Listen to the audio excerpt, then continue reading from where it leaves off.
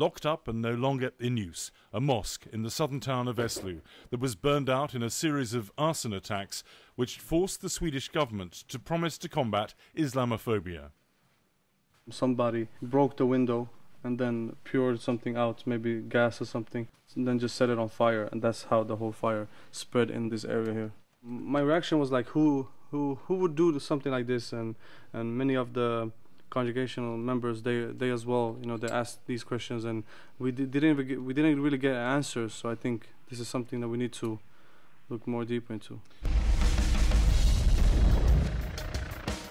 Sweden has some extremist groups who flaunt neo-Nazi symbols. While the police haven't directly accused them of the arson attacks, they're certainly under suspicion. They are vigorously anti-Islam and have tried to stop the building of mosques by claiming that Sweden would sound like the Middle East. It's becoming now the perfect storm, where the system has difficulty in coping in terms of immigration. At the same time, we have a more strident, racist collection of different groups that are becoming more active and more violent as well. The arson attacks led to a series of anti-racism demonstrations by people anxious to prove that Sweden remains a bastion of tolerance that can afford to grant citizenship to 100,000 asylum seekers a year. I'm certain we can make it, because when we had a war in former Yugoslavia, we had the same amount of refugees coming to Sweden. And short time perspective, of course, it was a challenge, but long time perspective, we can see that we have actually benefited from the immigration.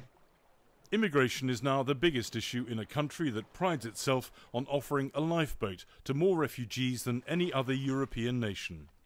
Sweden is at a crossroads. It's possibly undergoing the biggest social transformation in recent history by increasing its population at the rate of 1% a year by admitting so many refugees from Syria and Iraq. These two young politicians question Sweden's immigration policy and accuse the government of trying to stifle debate on the issue. But since the mainstream parties forged an alliance aimed at isolating the right-wing Sweden Democrats and their anti-immigrant policies, their poll numbers have risen. We are losing our country, of course. That's what's happening. We can see it in the large cities, how we are not one group. We are becoming different minorities. The big issues I see is segregation. And I see a lot of people who doesn't come into the society, come in the system. We have huge unemployment.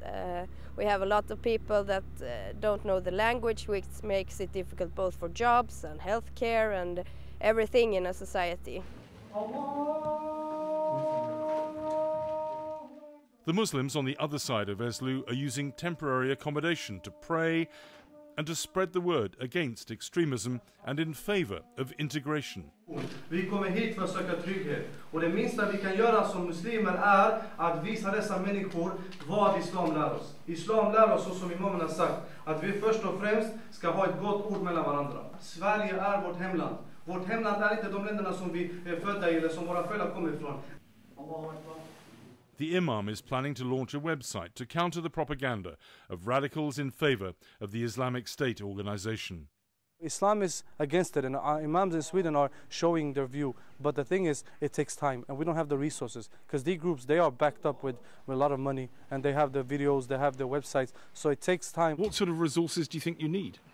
We need the support of government, that the government steps in and maybe supports us for our projects, supports us, you know, with ideas or maybe protection, because it is a matter of safety as well. Because when you go out there in public and condemn them, you are becoming a target.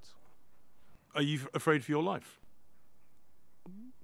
Afraid. I mean, I'm a target despite which group is not liking me. But of course, when you receive threats, you become worried, because you never know when they might show up. The collection is for the rent, and as they struggle to pay the bills after the arson attack, what chance do these moderate Muslims have of financing a fight against the extremists?